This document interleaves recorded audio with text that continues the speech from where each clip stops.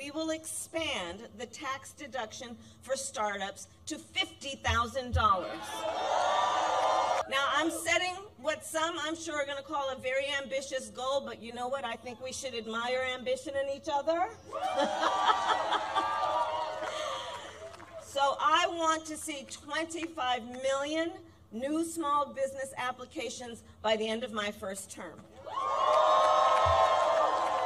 And to help achieve this, we will lower the cost of starting a new business. So here's the thing. On average, it costs about $40,000 to start a new business in America. That is a great financial barrier for a lot of folks, and it can hold entrepreneurs back. And the current tax deduction for a startup is just $5,000, okay? So then you got to make up the delta there. Got to figure out how you're going to do that. Not everyone has access to that kind of wealth and capital. So part of my plan is we will expand the tax deduction for startups to $50,000. It's essentially a tax cut for starting a small business.